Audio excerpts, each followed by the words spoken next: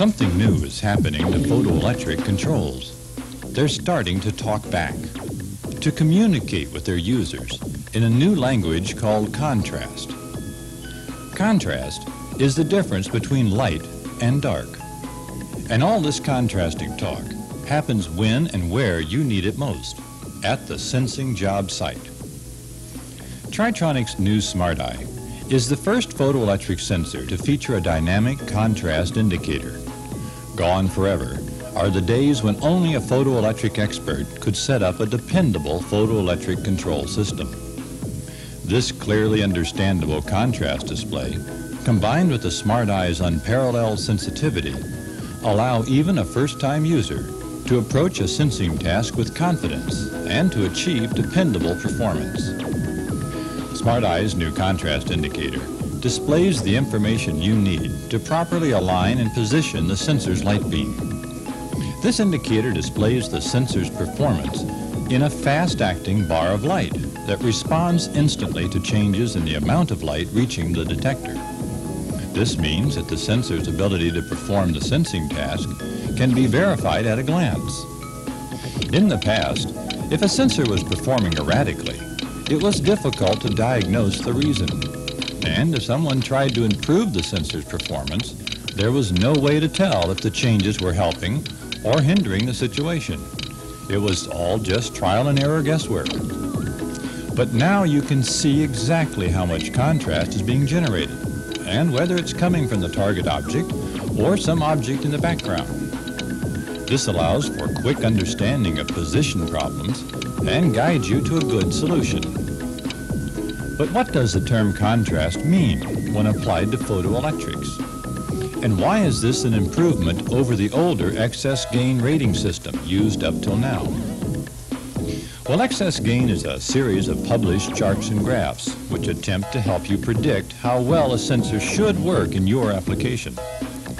But this approximation is no longer needed, since the actual performance is now displayed for you by the new contrast indicator. You can now see exactly how well your sensor is working in real time at the job site, object after object after object. Contrast shows you how much difference in light exists between the brightest and the darkest states of each sensing job. A large difference is a very stable situation, capable of working well without attention for long periods of time, while a small difference will require more attention and periodic fine-tuning. Excess gain, therefore, is a theoretical prediction of how a sensor might work, while contrast is a real-time display of how the sensor is working, right here, with that target, right now. And really, isn't that what we've always needed to know? Now your operators and maintenance people can monitor the sensor's performance with a glance. The Smarteye will call their attention to a dirty lens, or a misaligned sensor will stand out before the situation interrupts production. To help you get the most from your Smarteye, we pack a simple instruction sheet inside each box. Let's follow these instructions through an actual application to demonstrate how easily this new sensor solves detection problems. We'll power a digital Smarteye with one of our new programmable multimate controls, and we'll let this lamp represent the load. Step 1 is to adjust the offset until the first bar on the contrast indicator lights. Now move the sensor around the target object and try to maximize the contrast reading. This will be your brightest or lightest state reading. Now remove the target and see what your darkest state reading will be. The difference between the two readings is your contrast range or deviation. In this case, we have a bright reading of 8 and a low reading of 2. So our contrast reading is 6 bars. The contrast rating chart, included in the instruction, rates 5 to 6 bars as good, or generally enough to adequately perform most sensing tasks. Now all it remains to do is to use the offset adjustment to move the contrast display until it straddles the turn-on threshold. Digital Smarteyes switch their outputs whenever the contrast indicator passes between 5 and 6, as indicated by this output lamp. Here's how the contrast indicator helps you through one of photoelectric's most difficult tasks, background suppression. The task is to detect a small object laying on a conveyor belt. The problem here is that traditional sensors cannot see the subtle difference in light between the light bounced off the target and the light bounced off the surface of the conveyor. But Smarteye allows you to see and to understand how the light is bouncing off the background. With this information, you can select a safe sensor position that avoids those angles that bring the background into view. Here, the target gives the light state reading mentioned in the instructions. The background is the dark state reading. Therefore, the contrast deviation is the difference between the two readings. The rating chart will detail the performance you can expect with a given amount of contrast deviation. For example, 1 to 2 bars is poor, insufficient for dependable service. 3 to 4 bars is fair, adequate, as long as periodic adjustments are acceptable. 5 to 6 is a good reading, adequate for most tasks. And 7 to 8 is very good. 9 to 10, of course, is excellent, much more than required for dependable service. The contrast indicator is only part of the story. Our switching output digital Smarteye has an ultra-fast speed of response, capable of detecting events lasting less than 1/2 millisecond, which is 500 microseconds.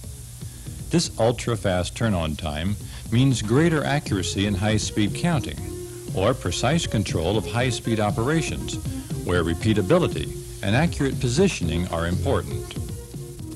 Smarteye has the ability to take a very small light-to-dark contrast change and amplify it to a usable level without sacrificing any of this high speed. The sensor's incredible sensitivity allows it to operate down tiny fiber-optic light guides with diameters as small as 15 thousandths of an inch. These tiny beam widths mean you can now accurately detect a part's location to within 10 thousandths of an inch or less. Smarteye uses low-voltage DC power. Its light source is pulse modulated for good ambient light immunity. Smarteye gives you a choice of models with different types of outputs. One model has the normal digital switching transistors. The other has a DC proportional analog output. Smarteye uses changeable optical blocks, which permit the same sensor to be used in a wide range of applications. Here we're using the retroreflective block to send a beam across a large space. Notice how easy alignment becomes with the contrast indicator. Here's the short-range optical proximity block. The converging beam block is excellent for detecting proper fill levels, small parts, or registration marks. Smarteye's superior performance is really obvious when equipped with the fiber-optic adapter block. This F1 optical block will accept any flexible fiber-optic light guide using the American standard .187 diameter tip. This means you can replace older sensors with a modern Smarteye without changing the existing fiber optics. Smarteye's mounting holes and exterior dimensions were designed to directly replace many of the older sensors in use today without changing the mounting brackets or hardware. But don't let appearances fool you. Smarteye is a technological upgrade with twice the range and speed of most sensors at a competitive price. Along with interchangeable lens blocks, you can also select the type of light that best fits your needs. Smarteyes are available with visible green, visible red, and high-powered invisible infrared light sources. Using a Smarteye equipped with a green light-emitting diode gives us certain color sensing advantages. Here, the green light allows us to see a red registration mark printed on a light background. Visible red is bright enough to be useful in opacity sensing applications, such as detecting the contents in this pouch. or overlapping splice detection, and label detection on labeling machines. Red light is also excellent for sorting parts by their color, or for seeing translucent plastic objects. Our infrared Smarteye emits a bright beam of invisible infrared light. The extra brightness of the infrared LED gives this sensor greater range and punch through than the visible light Smarteyes. Infrared is generally the best choice for simple object detection or part placement work. It stands up best to dirty environments. Since introducing the Smarteye, we have seen it perform many seemingly impossible inspection tasks, thanks to the interaction of this sensor and the human being who must install and maintain it. The contrast indicator gives so much more information than the old-style idiot light that once you've become accustomed to using it, you'll wonder how you ever did without it. Now, before you come to the conclusion that we're exaggerating, we must admit that the Smarteye cannot see everything. It isn't a magic wand sensor, but it is as close to one as anything we've seen. The recent introduction of low-cost photo eyes has created the idea that photoelectrics are a legitimate place to cut costs. We know that the initial cost of today's automation system is high enough to make an inexpensive sensor seem tempting. But they affect the performance of the entire control system. In fact, the production of an entire machine often depends on the performance of the lowly sensor. A photoelectric sensor that needs constant readjustment or is operating marginally can cause excessive downtime and the loss of productivity. All of this translates into dollars lost, far more dollars than could possibly be saved on the initial purchase of a low-cost sensor. So if you have an application where your present sensor is operating marginally, or if you have a new project coming up, give us a call on our toll-free Watts line. The Smarteye could be your problem solver, that better mousetrap that you've been looking for.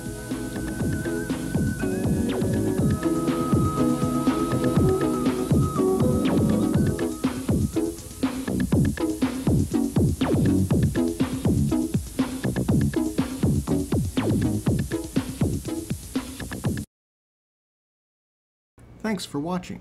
For help with an application or for more information on this product, please call Tri-Tronics or visit our website at the link below.